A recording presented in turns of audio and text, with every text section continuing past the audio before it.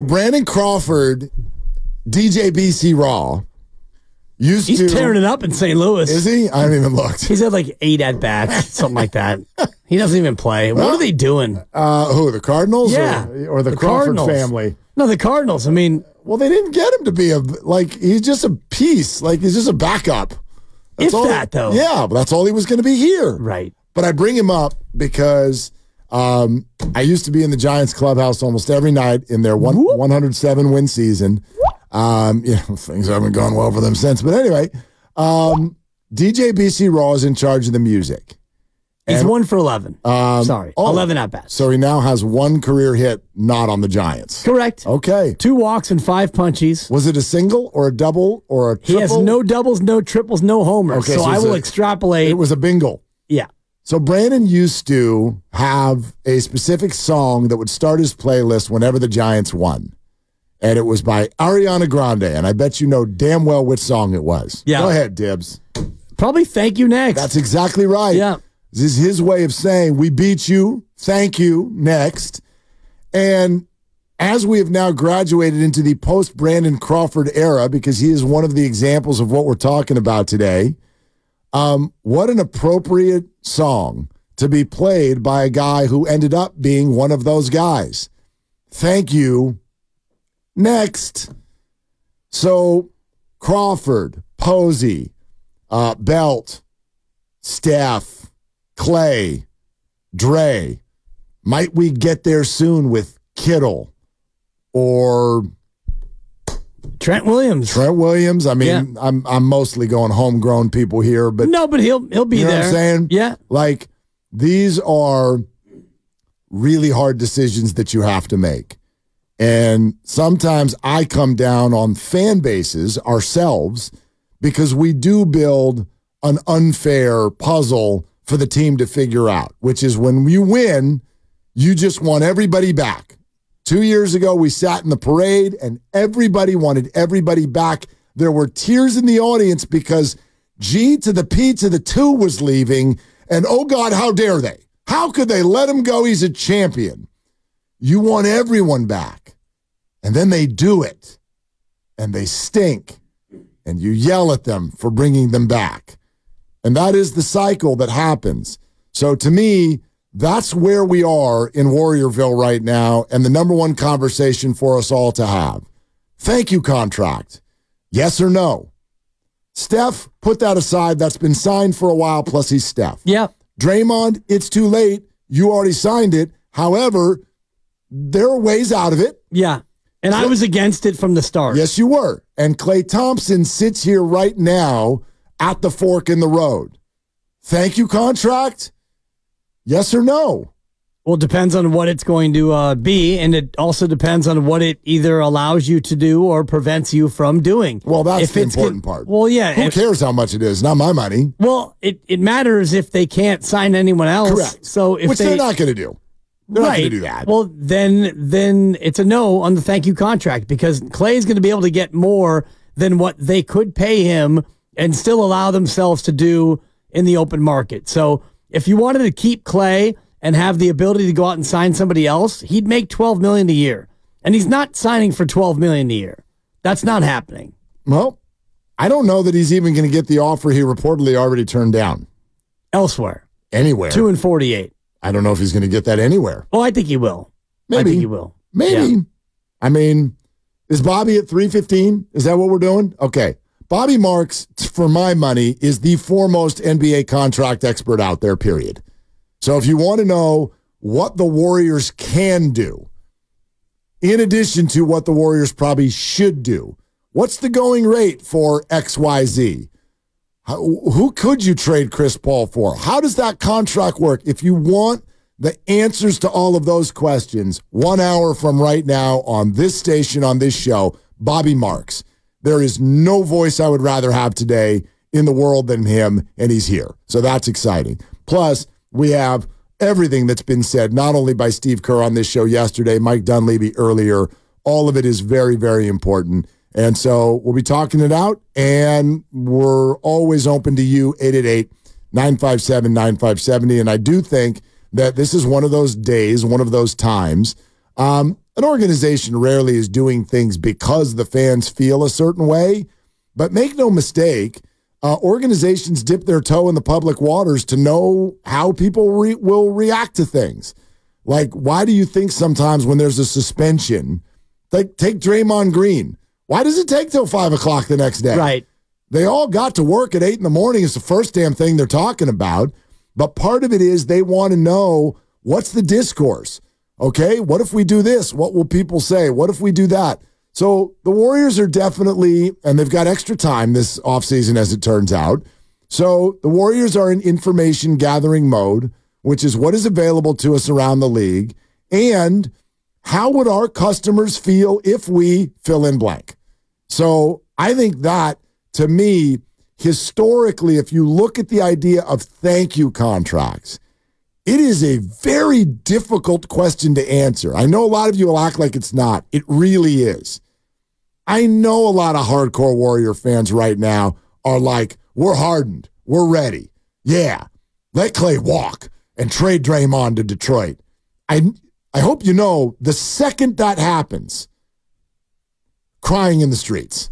Oh my God, they're wearing another uniform. And we'll go through that. Nobody gave a rip about Brandon Crawford. And the second he went to St. Louis, there's articles in every single paper in the Bay Area. How could the Giants do this? They let him go, somebody who's 1 for 8. 1 for 11, Mark. 1 for 11. Yep. 4 weeks into the season. And it's different with this group. And I know that Brandon Crawford won the 2 World Series championships, and he was a forever Giant and all the rest of it. But for the Warriors, there is box office involved. Sure. And, Steph, Clay, and Dre, for sure, is something that you would love to keep intact. But at the same time, if you bring them all back, and if you pay Clay 24 or whatever the amount's going to be, and Draymond's already making 24 and Steph's making 55, well, there you have $103 million of your $170 million to stay below the tax threshold. So you're paying those guys more than 60% of your total. You're not going to be a championship team. Now, can you be a championship team without them? I don't think so. So then you have to decide what's more important to you. Is it keeping the big three, quote unquote, together for box office and letting them play out their time here while also letting the young players develop? And, you're probably still not going to be a top 4 seed. You're probably still not going to be a championship caliber team, even if you bring everybody back, or if you trade Draymond and Wiggins and you let Clay walk and you bring in new players. Does that make you a top 4 team? I don't Probably know. not either. I don't know. To me, that's getting ahead of ourselves. It's getting ahead of ourselves. For me, that's the conversation. Well, but there's no way to know that yet. You can't say, well, trading them's not going to make you a top. Well, you don't know who you got back. Of course. Maybe it will. Right. I don't think being really good next year is off the table. I'll say that right now. I think they're more likely to be really bad next year than they are really good. Maybe, and that's fine. But if I'm the Warriors, I don't deal in likely. None of this is likely. Sure, you have to make smart decisions, but if you're going to be in entertainment and pro sports, you also have to be a little bit of a dreamer, I think. You got to go for it. It's all we ever ask of our owners. And Joe Lacob is not scared. He is not scared. And you have to be willing to go out there and make the move that totally blows up in your face. And if you are, you might strike gold. And so I'm not saying it's likely. That doesn't even really bother me. I'm more interested in what's the effort, what's available to you. Does it at least intuitively make some sense?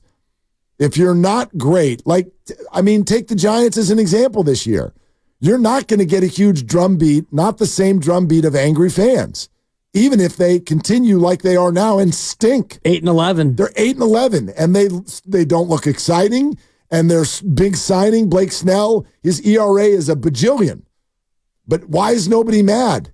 Because on paper, what they tried to do, people went, okay, I'm in. I get it. That's different. To me, you have to be willing to do that. And if it works, awesome. And if it doesn't, you can deal with that and take the ramifications. But I am not sold on the idea that the Warriors are totally in jail. A tough spot, but being good next year is possible, I believe. And what do you mean by being good? like being a top 4 seed and being a team that is a real threat to win the title? Because I don't see that. But I don't know how I could answer that, because just in the last 2 years, 44 wins meant the 6th seed, and then 46 wins meant you don't even get to come to the party. Right. So but both of those led to you being, one time you won 4 games in the playoffs, you won 6 games, and then you were knocked out. And then one time you were a play-in game, and that's more recent. And next year you're going to have your best player, who it looked like he was getting tired this year. He's going to be 37 during the next year. And the rest of your veteran core, I don't think they're not getting younger. They're not getting better. But every year's different. Like, I'm not, when people go, Western Conference ain't getting any worse. I don't know that. Well, it's getting better. We don't know that. I mean, Memphis is getting their young star back, and Memphis is going to be better. Are they? Houston's on the come. So OKC and Minnesota are certainly going to be so you already know, intact. You already know who's healthy next year. You know their journey. You know their story. You never know, Mark. That's an unfair way to put it. It's not. I think you never know about health. Right. You've got Jimmy Butler, who's not going to be able to play in the playoffs now because he got hurt. That's my point. So if you ask me, can you be a top 4 seed? My answer is going to be, well, you got to tell me what else is going on with the rest of the conference. Did John Morant brandish a gun? Did Karl Anthony Towns get traded? Did your 37-year-old get hurt again? Did Draymond get suspended for 50 games? Did Nikola Jokic tear an ACL? I have no idea what the framework of this thing is going to be. What I would be interested in, because we're not going to know that until everyone comes back and the journey unfolds. Can you actually make a move or moves that builds a roster that when you look at it, you go, that can compete? I don't know if that means top 4 seed. Maybe it does. Right. Maybe it means the 6th seed. Maybe it means the 1 seed. Maybe they're the 10 seed again. I can't tell you the seed. I want to know if this offseason you can build a puzzle and look at it and go, yes, that could compete. I think that's the best you can do this offseason. Yeah. You know that what you have right now cannot. Right. And I think you look at what you have and you think about how you can turn that into something that can compete. It is a series of dramatic moves. And I don't think that it's as simple as, you trade Wiggins and some picks and maybe Moody, and you suddenly get 1 or 2 really good rotational players who take you from where you are now, a 10 seed, to being a team that can compete. I don't see that move. And I mean, I'm encouraged to see what Mike Dunleavy thinks he can do, and you bring back Clay and you make that move, well, then I'd be thrilled to see that. I don't know, man. I just look at the whole thing like a big pot of stew.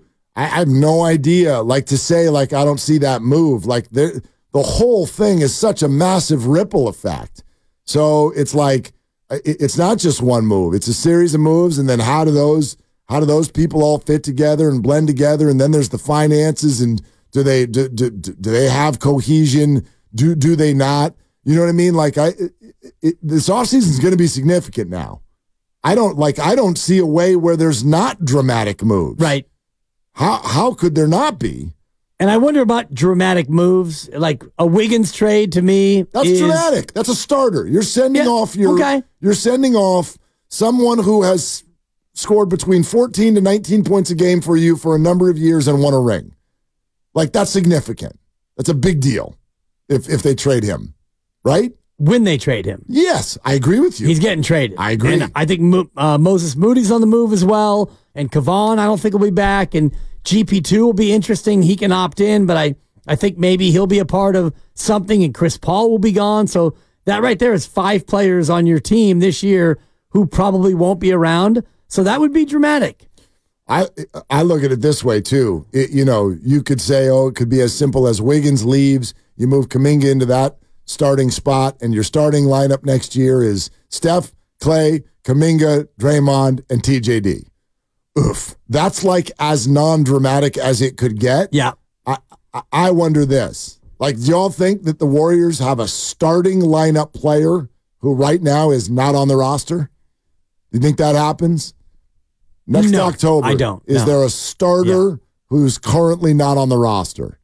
I don't think so. I'll say yes. Yeah. I'll say yes. But I hear you. I mean, yeah, you're not wrong. This is going to be super challenging.